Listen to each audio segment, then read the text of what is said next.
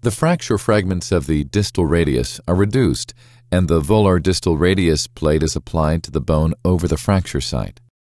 The PEEK aiming guide is secured to the plate with the set screw.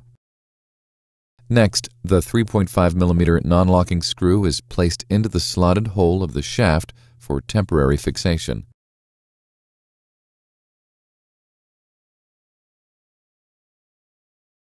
K-wire holes in the distal aspect of the plate accept 1.35 mm K-wires, which can be used to assess distal proximal placement of the plate. If the K-wires are proximal to the joint surface, then all fixed angle screws will be proximal to the joint surface as well.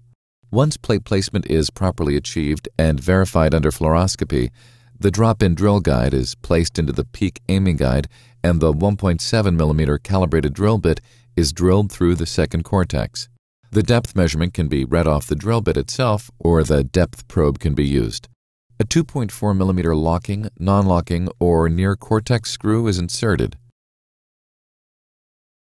These steps are repeated to fill the remaining head holes.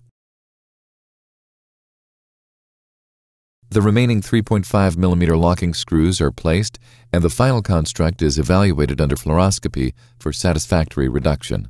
Various aiming guide options are available in the set, including individual drill sleeves, threaded drill guides, and a variable angle drill guide, which can be used according to surgeon preference.